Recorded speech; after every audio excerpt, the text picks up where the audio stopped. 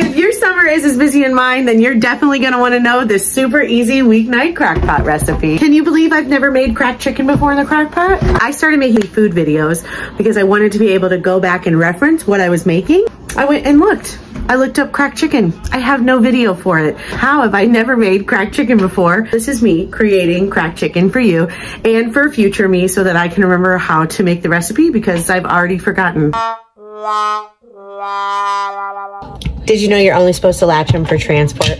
You're not supposed to cook with it latched. I hope that you know that. Today we're gonna be doing something with our crock pot I've really never done on here before, and that's cook with frozen chicken. We're gonna cook it on high, and I guess we'll find out if it's gonna work. I just dropped a bunch of this. Use what's left in here.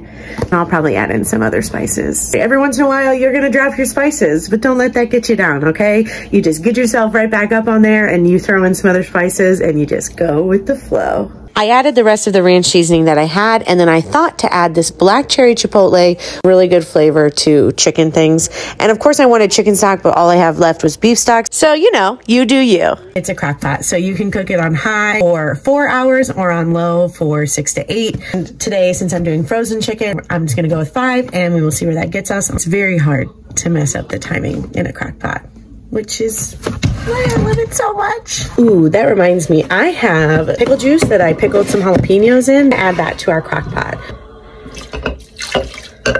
Just a little bit of that.